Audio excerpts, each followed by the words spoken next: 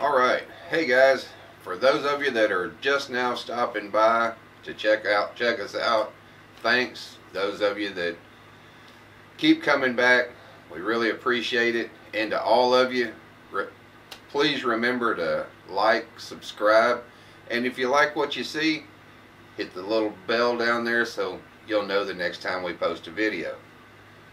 Now, with all of that out of the way, today we're gonna, since it's raining outside and nasty again today, we're cooking inside in the Christmas kitchen. And so today we're going to be doing a peach cobbler from scratch. Dana and I always put peaches up when they're in season. We put them into the freezer just so that in the middle of the winter, when you want a little something from summer, throw on a peach cobbler. So stick with us and we'll get to making it here in just a minute. Alright, so let's get to it and mix this stuff. I've got my pan or my dish in the oven with a 1/4 cup of butter melting, and while that's melting, let's mix our cobbler mix here. We've got 1 cup of flour, 2 teaspoons of baking powder, and I know it sounds like a lot, guys, but trust me, 1.5 cups of sugar, white sugar. Going to mix all of this together.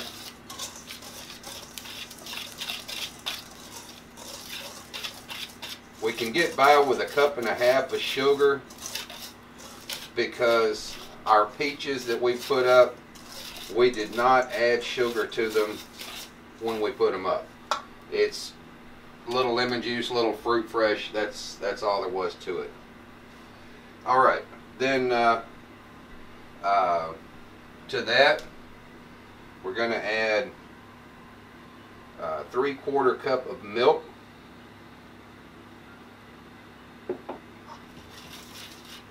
Mix them all together.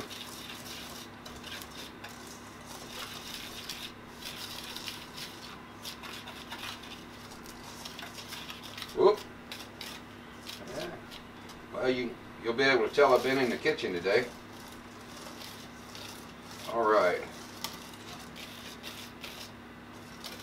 Give me just a minute and I'll pull that dish out of the oven and we'll put it all together. All right, so I got the dish out. I'm just going to take a brush and I'm going to push this butter up the sides of the dish just a little ways to make sure it's coated.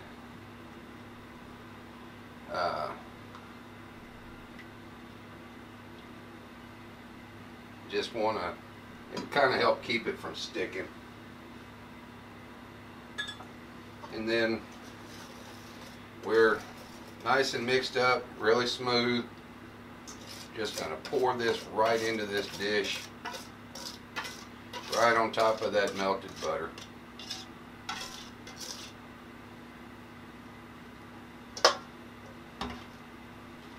And then our peaches, which I should have put in a bowl but didn't. We're gonna, before I put my peaches down, I'm gonna take my brown sugar and I just want to sprinkle a little bit around here. I probably won't use the entire 1/2 cup. A lot of it depends on the dish that you're using. But what the brown sugar is going to do, it's going to give you a little bit of a crust, kind of a little crunch on the top once it pushes through.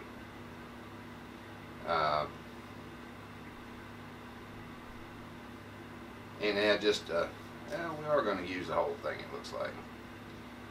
And it just adds a little bit more depth of flavor. Never be scared to season anything. even if it's wrong. Alright, so then we're just going to take our peaches and we're just going to pour them right over the top.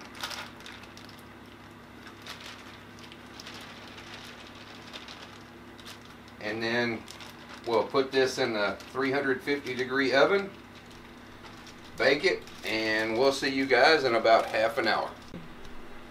Alright guys, well, we just pulled it out and here's what we've got. So see what you think. You can see it's still bubbling a little bit, but it's thickening up quite a bit.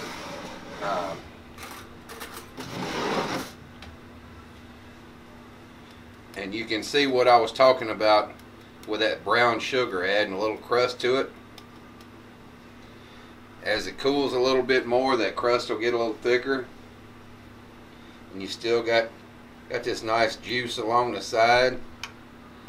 So that's gonna go real good with some ice cream. Alright, and again, thank you guys for stopping by our channel, spending the time to watch our video. We truly appreciate it. Need all the likes, all the subscriptions we can get, and if you like what you saw, hit the little bell so that you'll know the next time we post.